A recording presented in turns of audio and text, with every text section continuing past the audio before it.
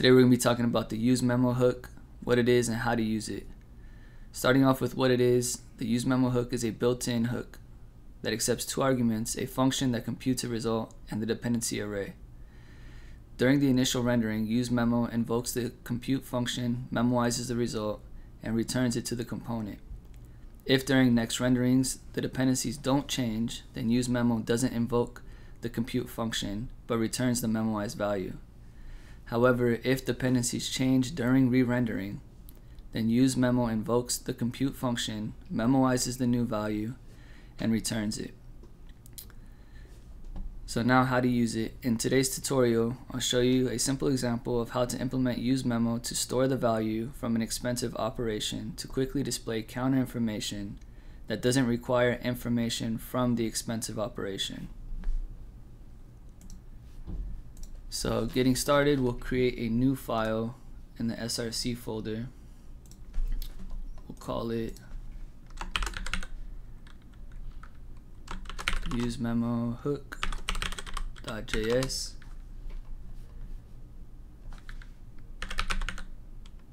We'll use the RFNE snippet, React Native Functional Export component.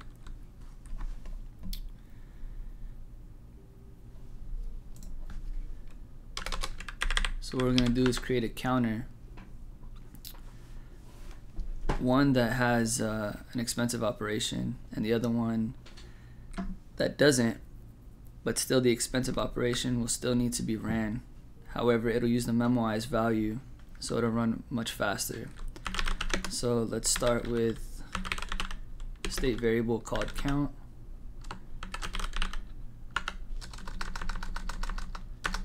It's going to be useState. Import it from React. Initial value of 0. And we're going to have another state variable called memoized count.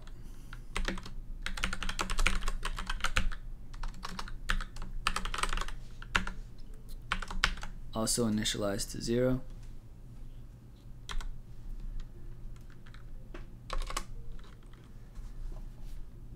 Let's get our UI set up.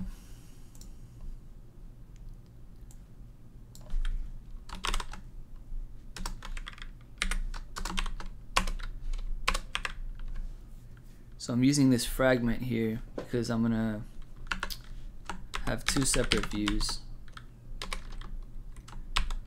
Inside each one is going to be a text component and a touchable opacity.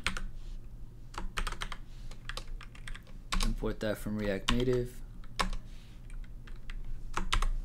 I have a text component in here. I'm going to copy this, put some space, paste it down below.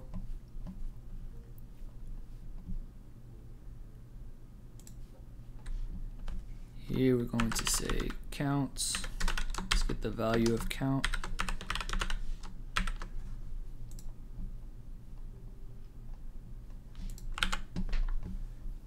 Let me go to app.js real quick.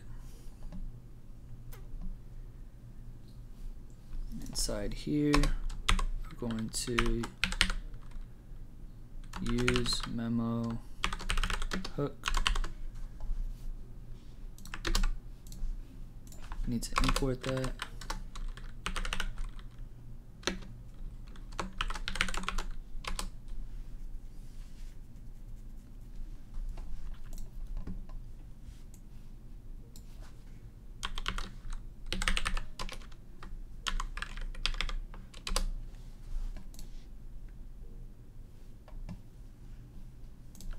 Okay. Alright, there we go. Now we imported it from.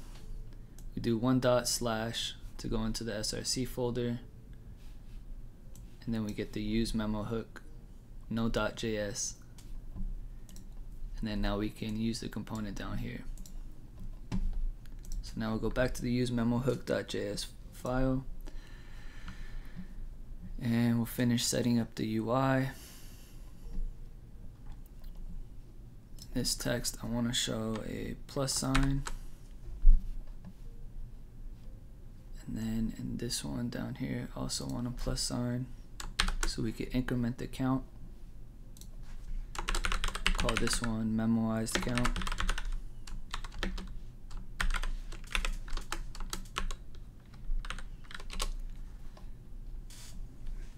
Okay.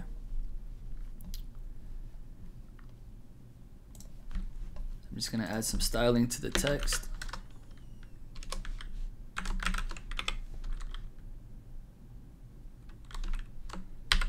Say font size 30. Do the same thing for the text component below. There we go. Do this for both the plus signs. There we go.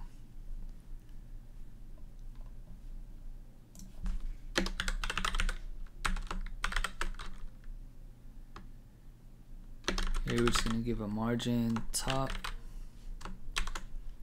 of say 50.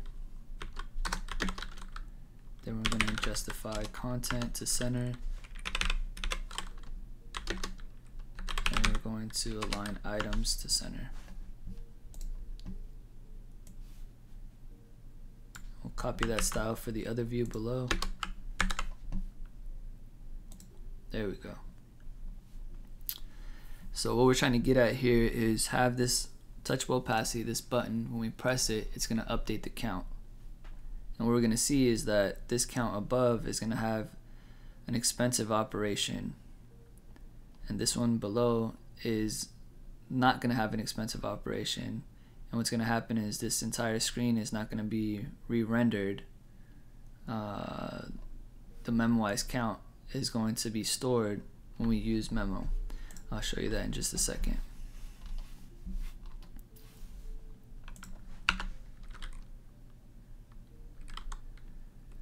So say const increment, the arrow function here. We're just going to do this so we can say set count. I'm going to say previous state. So increment it like that.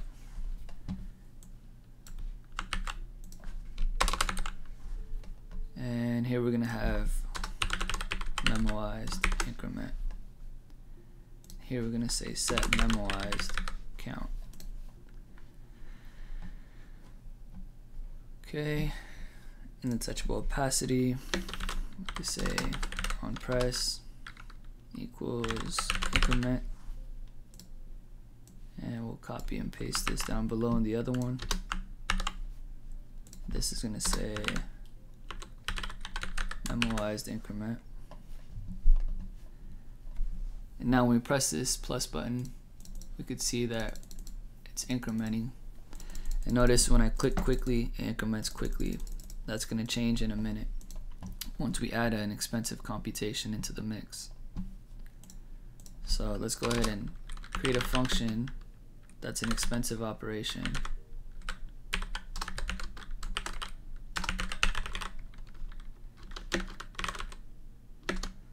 So it's going to take some number.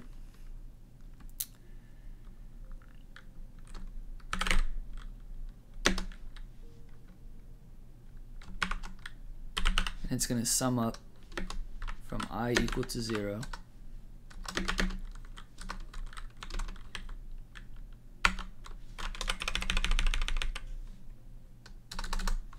And we're going to say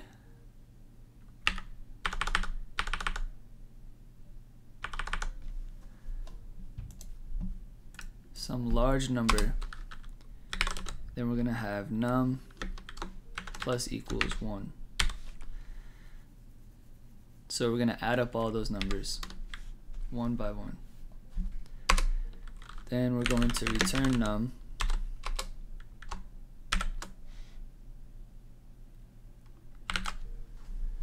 Okay.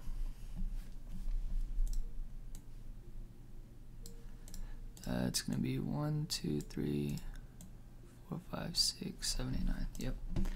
So that's up to 1 billion. So we're gonna go from 0 up to 1 billion minus 1, because this is less than, not less than, equal to, and we're gonna sum it all the way up.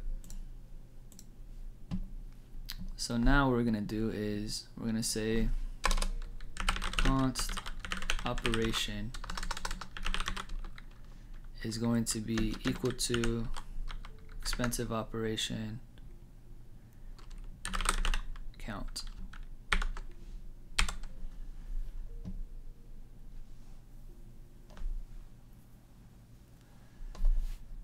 And last thing I want to do is I want to put the text under here, one more text component for the top one,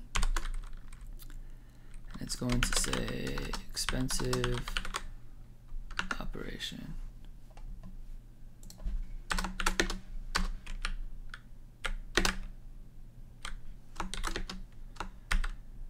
And we'll go ahead and call that operation. Okay.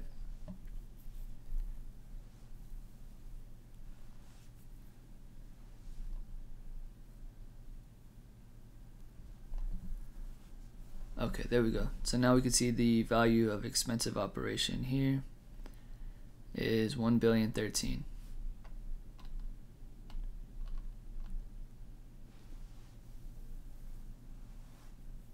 So basically what we're doing is just whatever count is, we're gonna say, we're gonna make num right here count all the way up to 1 billion, and we're essentially gonna add 13 to it, or whatever the value of count is. So if you watch closely here, let me throw in 2 console.log statements. I'll put them right here. So we could say console.log, we'll say count, and we'll put the value of count in there.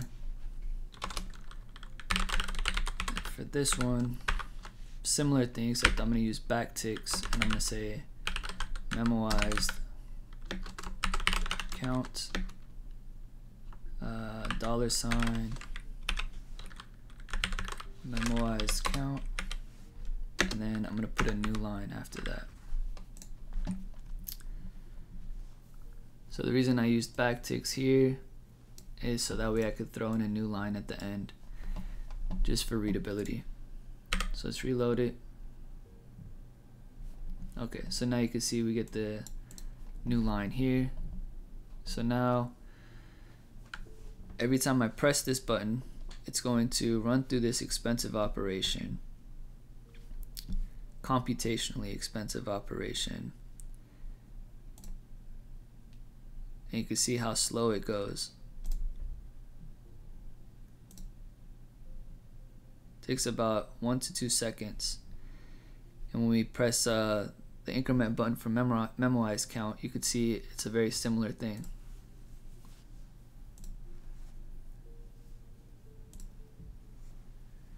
So you can see how slow it goes. So if I click this, say 3 times fast, watch what happens. Very slow. 1, 2, 3. Very slow. So now this is a situation where we would want to use the useMemo hook. So what we can do is we can take this value that we get, which is 1 billion, and memoize that value, so that way this memoize count that doesn't actually use the expensive operation can continue to increment without everything having to re-render. So let's go ahead and switch this. We'll say const operation equals useMemo. We need to import that from React. We throw an arrow function to expensive operation count. So that's the first function, is that compute function. the second argument is the dependencies array. So what this means right here is, here's the function that we want to compute, and here's an array of dependencies. In this case, it's just a single variable that it's dependent upon, which is called count, and this operation, this function, will be ran only if the value of count is changed. So when we press this button right here, count will be changed, but when we press this button down here, count will not be changed. Memoize count will be changed. So in that case, this function will not be ran. However, in the case before, we had this expensive operation run every single time. So as you see now, let's click count, and you'll see count still goes slow, which is what we expect to happen because count is changing. So then this function is being ran again. So that's what should happen. In memoize count, we should get a much faster response.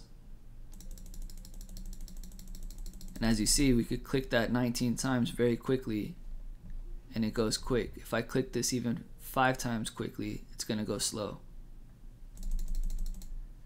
So that was 5 times. It takes about a second for each one to increment up. If I click this 5 times fast, you'll see it go to 24 very quickly.